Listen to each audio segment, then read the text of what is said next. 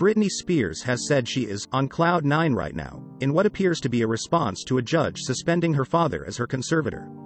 The singer posted a video of her having a flying lesson, shortly after news that Jamie Spears' role was suspended.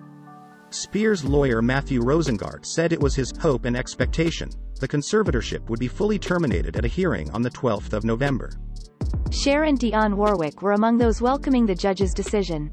"This will be the start of a new life, Brit," wrote Cher on Twitter, while Warwick uploaded a video in which she expressed her full support. "My heart goes out to Britney Spears," said the veteran soul star. "I feel her pain. How in the world could anyone endure what she has been enduring?" LaToya Jackson added, "A huge congratulations to Britney Spears." In the court hearing in Los Angeles, Judge Brenda Penny formally ended the conservatorship arrangement the star has had with her father since 2008. She left in place a separate conservatorship with John Zabel, an accountant chosen by the singer's legal team. Judge Penny ruled the singer's care be turned over to Mr. Zabel, forthwith, saying it was in the best interest of the conservator. Spears' lawyers have requested a new hearing be held in the next 30 to 45 days to decide whether to end the conservatorship altogether, and Mr. Rosengart added, "Britney doesn't believe a mental evaluation is necessary, and I certainly don't."